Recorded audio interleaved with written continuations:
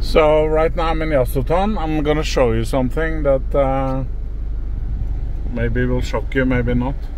See all this stuff? These are solar inverters.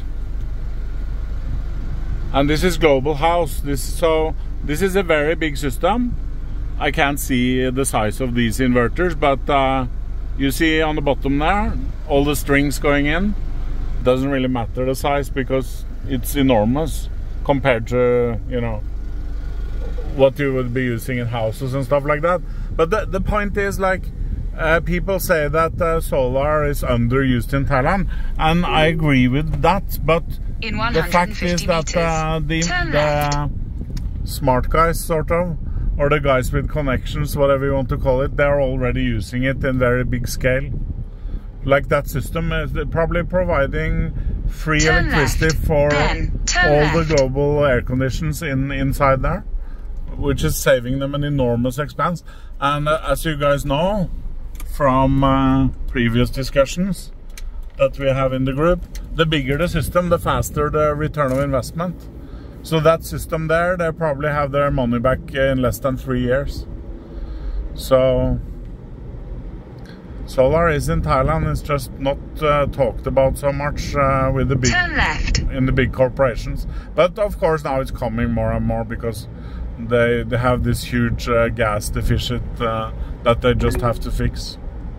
I just want to show you a special area. I'm driving now westwards out from Yasothon city in Isan, and this is a pretty spectacular place, and what I'm referring to is the trees.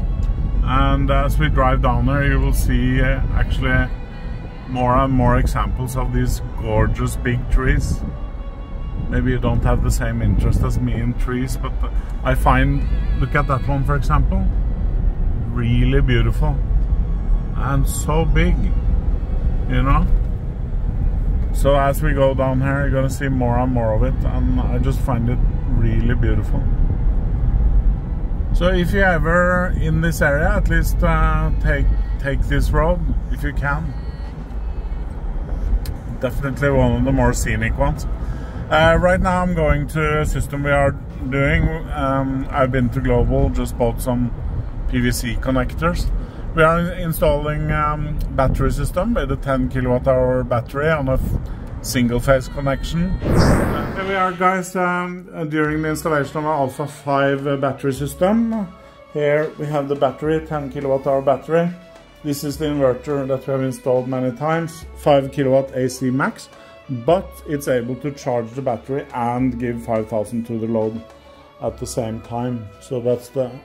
So it actually has many functions of the 10 kilowatt system, this system, even though it's a 5 kilowatt. So we're leaving a lot of space here, just because this customer has told us that he may be gonna expand, so with one more battery, and then we have that space. Then we move the inverter up, and the second battery goes on top of this battery. That is the best way. So that's one of the very important things when we install, that we make a plan for the future about things like that. So here's the equipment. I'll go down and show you. At least we can get a glimpse of the roof here. So they're putting the frame on right now. 22 panels there. Really perfect angle to the south.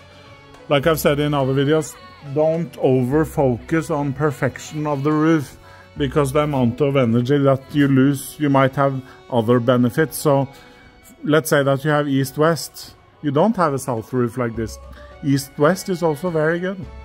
So even though this is probably even better, an east-west configuration is very, very good also.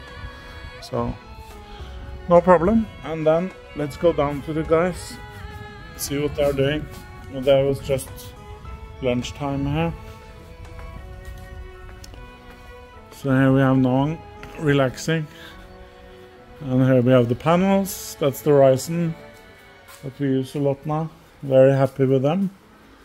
Not only look good, but also very nice, solid feeling, and also not too big, so it's easy to get up on the roof and everything like that. So here we have the guys just finished lunch.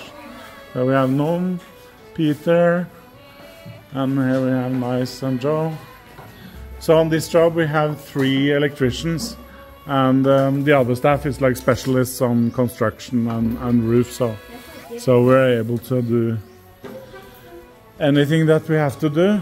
Doesn't matter what it is, because you know, when you install solar, it's not only about putting up the stuff, it's about sometimes, or not even sometimes, most of the time, running new cables, because the electrical system is not set up the way that we want it for the UPS and things like that. So I would say it's the standard is that we have to change quite a bit. So in this case we are running cables to the water pump, and that's a pretty big job, so but that's okay, we are used to that. So that's it from Yasothon.